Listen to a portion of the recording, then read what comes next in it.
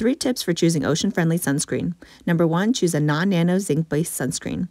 Zinc-based sunscreens act as a physical sun barrier rather than a chemical one.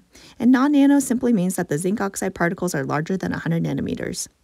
Number 2, avoid chemicals that are difficult to pronounce. If you can't pronounce it, you probably don't want it on your skin. Traditional sunscreens have chemicals like oxybenzone, octinoate, and octocrylene. Oxybenzone has been shown to be a skin irritant and toxic to coral and fish. Number 3, choose sunscreens in metal tins or cardboard tubes. Brands such as Raw Elements and EIR have non-nano zinc-based sunscreens in metal tins and cardboard tubes. Not sponsored, just sharing brands I personally use. Like and follow or subscribe for more videos like this.